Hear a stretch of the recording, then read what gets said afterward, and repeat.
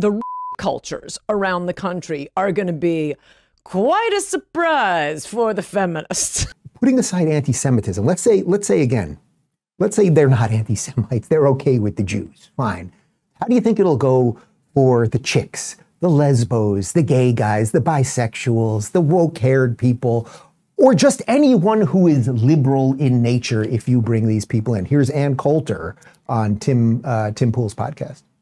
Here's the more terrifying reality is that all the reporters that we've talked to who've covered this said it's mostly young women being raped by the human traffickers. Mm-hmm. It's not condoms. It's they don't care about any of that. Well, that's back to your point on the Christian underlying of our freedom, and we are the freest country in the world. I mean, anyone who comes from any other country, any immigrant to Finland makes it less white.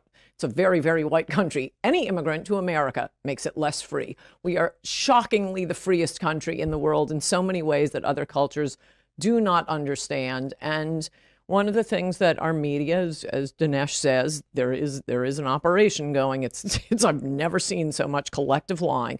But the rape cultures around the country are going to be quite a surprise for the feminists. I mean, let me just tell you, ladies, you never had it so good as with American men.